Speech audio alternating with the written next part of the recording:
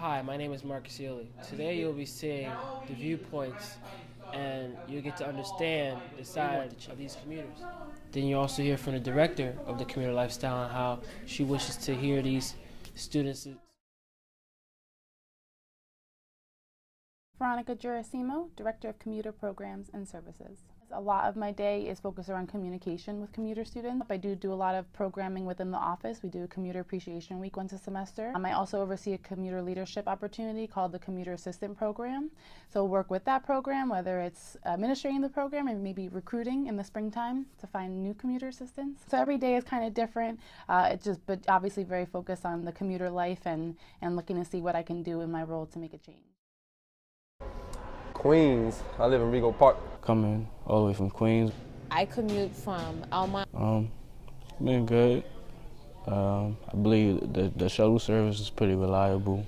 All right, to be completely honest, I like the commuter life because I don't have to deal with like staying here all day. Like I think it really gets annoying. I spend almost $20 a day on train, subway, and LIRR.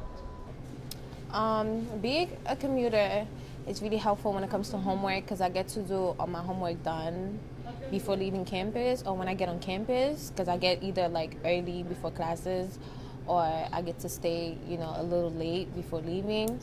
So yeah, it's pretty cool. Nope, because the bus schedules suck. Like if you miss the 5:20, no, if you miss the 6 o'clock bus, you gotta wait another hour and 40 minutes, which is pretty crazy. And it's like, if you're waiting by the station, the bus comes every hour, and like it leaves. Like if it leaves, you're pretty much done for.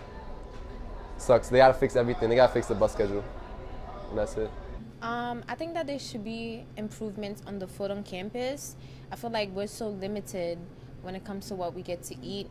Affects me financially a lot because I spend almost $20 a day on train, subway, and LIRR. What, son? I miss every single event. They had a bouncy house the other day. I wasn't able to come because I'm a commuter. That we're not connected to the school as much. I probably would because probably wouldn't procrastinate as much.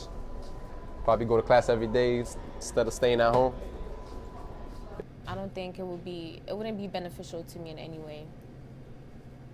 I don't really like the campus life like that. Like, I like being involved in everything, but living on campus, I'm not interested. And then on top of that, I commute from Almont, which is not too far from here, so it wouldn't make much sense to live on campus.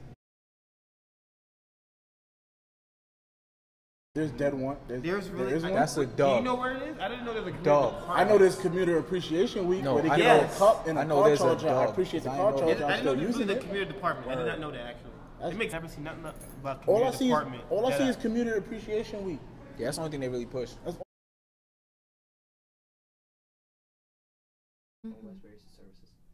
One of the biggest difficulties in my position is that I am just a liaison. So there are not a lot of things that I am specifically in charge of, have my hands on, can make a change in.